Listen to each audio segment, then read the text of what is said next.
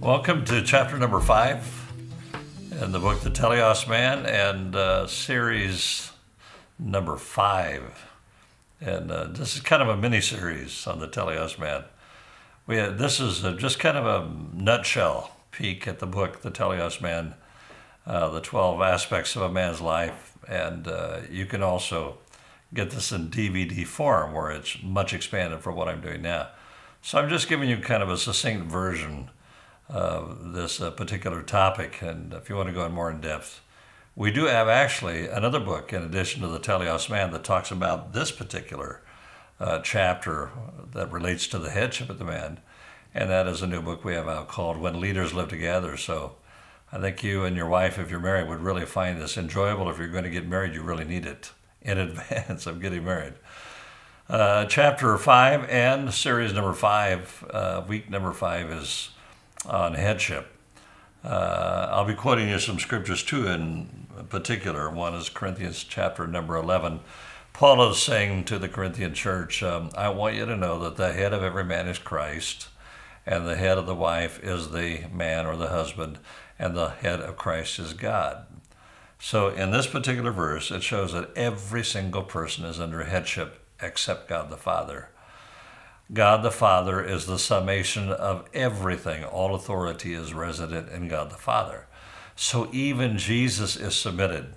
So evidently headship is supposed to be a point of release, not a point of subjection.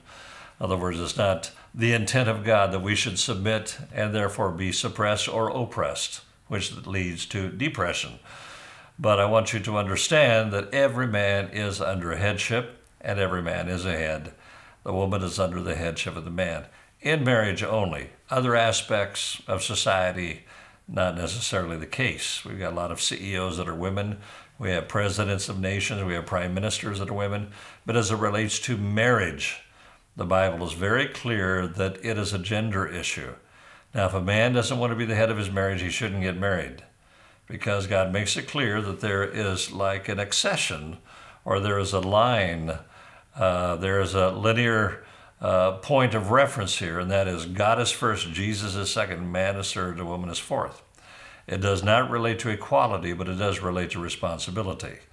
Because in Christ, we're equal. The woman is equal with the man is equal with the woman.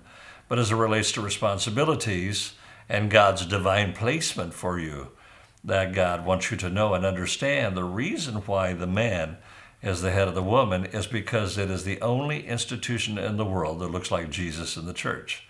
There is no other institution that is a reflection of Jesus in the church. Not intended to be, but is. It's not just some kind of a pie in the sky.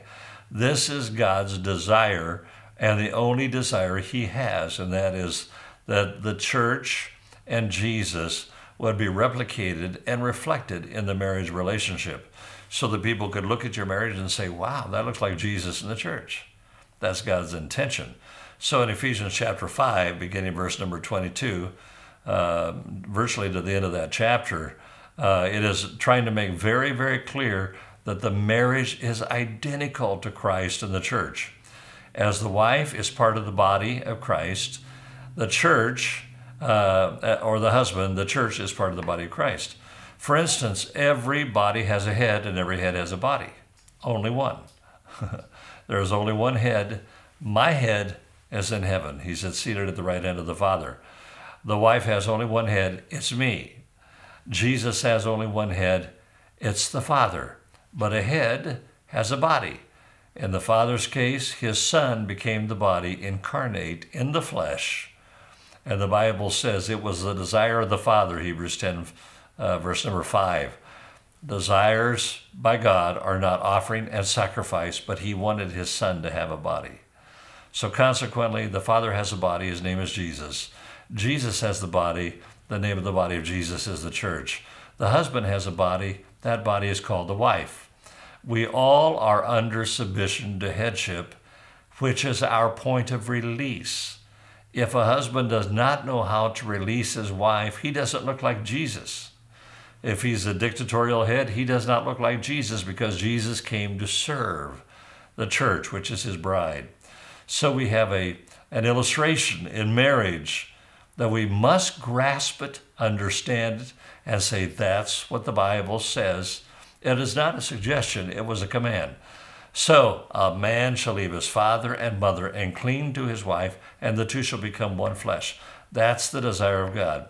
I really want to reference these two books for you, not just for the purpose of selling books, but the purpose of lining your marriage up until it functions where your marriage moves in harmony and in unity, and there's love and there's peace in the home.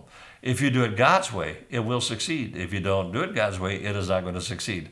God hasn't called your wife to be the head man. He has called you to be the head, not because you're good, but because that's the way God chose.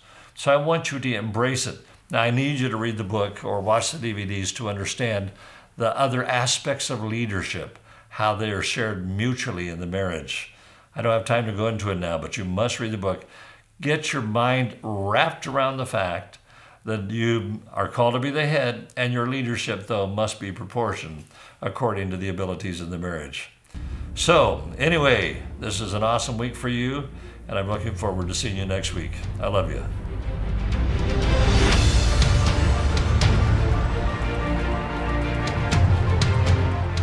As you know, I have a passion for men, the complete man, the man that is transformed by the power of Jesus Christ, the Teleios Man, finished, the man that all women want to have that man in their lives. We're going to be having a men's summit. Now, this is a men's mega summit, a Teleios Men's Mega Summit in Oxnard, California, June 28 and 29. This is an event you do not want to miss, and you want to bring every man that you know. Men, if you could be transformed, men around you could be transformed, we could transform this nation. But we're going to have to get with it. We are the problem, and we're also the answer. I want to see you in Oxnard, California, June 28 and 29. Phenomenal event. Pastor Steve Abraham is going to be a co-pastor with me. It's going to be beyond anything you have ever seen or witnessed or experienced. Please be there. I love you.